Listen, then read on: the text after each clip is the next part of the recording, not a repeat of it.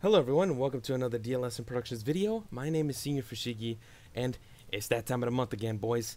But this time, boys, I have come prepared. I have not spoiled myself. I've made sure not to look at the screen even when clicking on the video, my boys. My boys, I don't know how it's possible to do that, but I somehow managed to do that. I almost spoiled myself. Oh my goodness, my boys. Let's just start the video because my eyes just want to look at the thumbnail, or not the thumbnail, the title again. Okay, boys. Legendary hero. It's that time of the month again, boys. Let's see who it is. It's gonna be a green hero. Am I right or am I right? Who is it gonna be?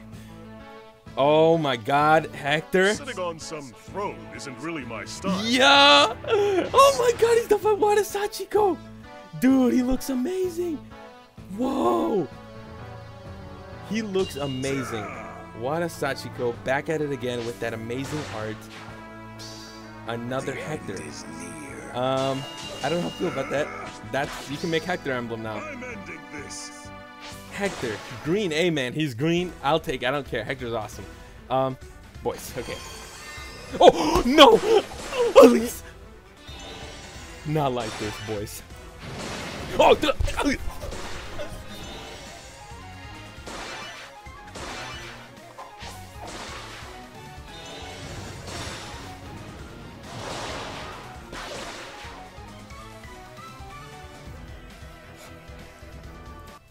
boys. Ah.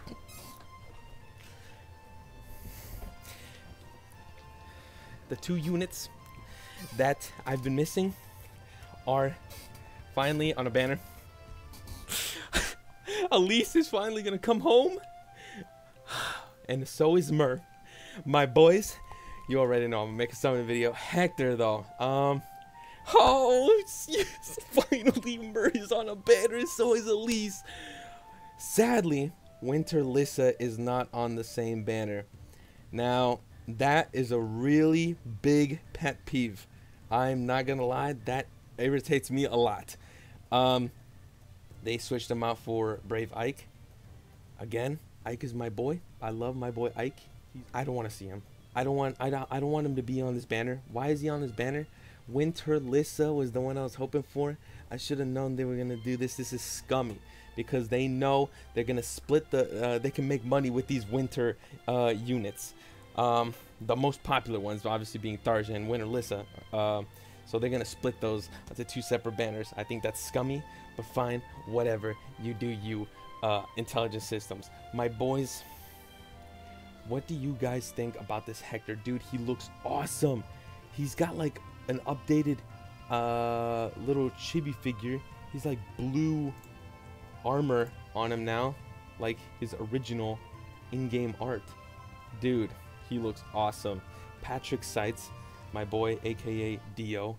Not my Dio though. I don't listen to English dub, but that is Wada Sachiko's art. He looks great.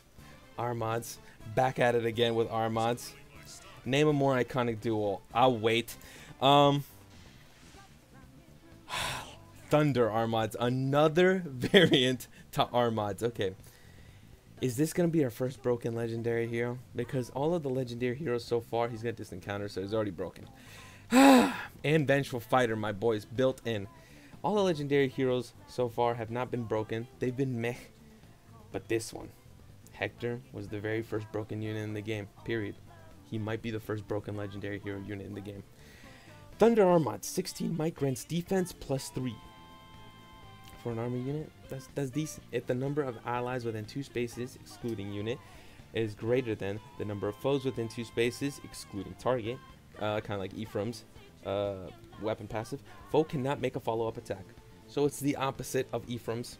It's the counter. Ephraim's able to make a follow-up attack if there's more enemies. That reminds me of Myrrh's weapon, except a little less good, because Myrrh doesn't have that that threshold. You know, they have to have more units on their side or within range of their target. But that's decent. That's decent. Draconic Aura, that's normal. Distant counter, broken. Vengeful Fighter 3, broken.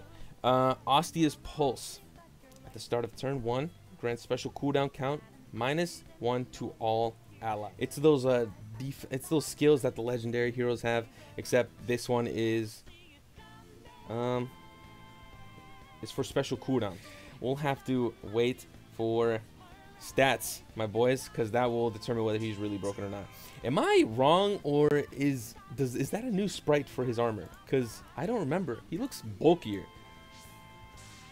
That's kind of a weak legendary animation. Elise, boy, Elise, my boys, and of course Myrrh, the best dragon in the game.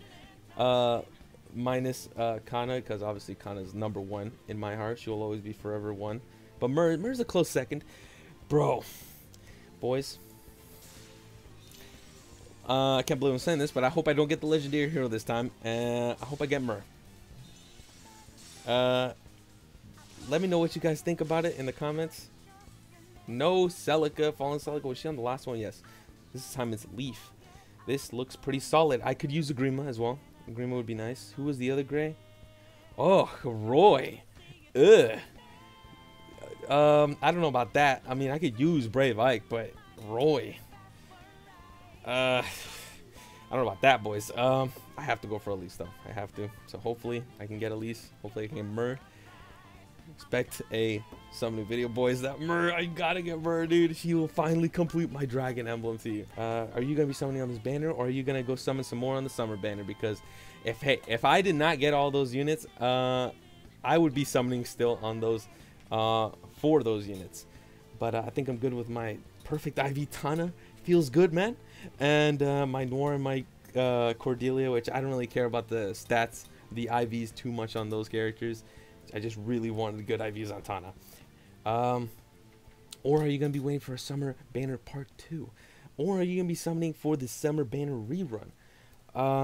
Let me know what you guys are planning on doing. You already know what I'm going to do. So subscribe if you want to see that. Leave a like on the video if you enjoyed it. Comment again. Let me know what you guys think. Honestly, green is solid if you don't have Bike, Myrrh, or Hector, obviously new legendary hero.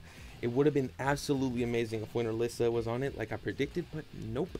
I did predict Myrrh, and I did predict Elise. I didn't think Elise would happen though, so that's kind of that kind of threw a wrench in my plans, because now I'm gonna be summoning on 2 colors. But blue, let's see, blue's got Female Morgan, Ephraim, and Lynn. That's decent. That's decent. You can't go bad with that color.